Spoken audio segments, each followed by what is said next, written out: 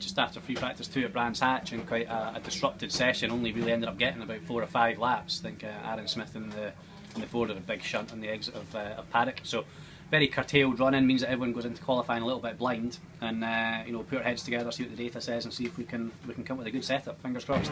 Well, that's an incident-packed FP2 and 1 over now here at Brands, and it's okay. The Hondas are looking good. Andy's up there and Flash is up there. I'm down in 9th at the minute, but I'm just struggling a little bit with the hand at the moment. So yeah, we've got a bit more work to do on the setup of the car, just trying to get it to suit me. Work away with the hand today, and then we've got qualifying fairly quickly actually, because we've had a lot of delays today, so we're time for qualifying in a bit.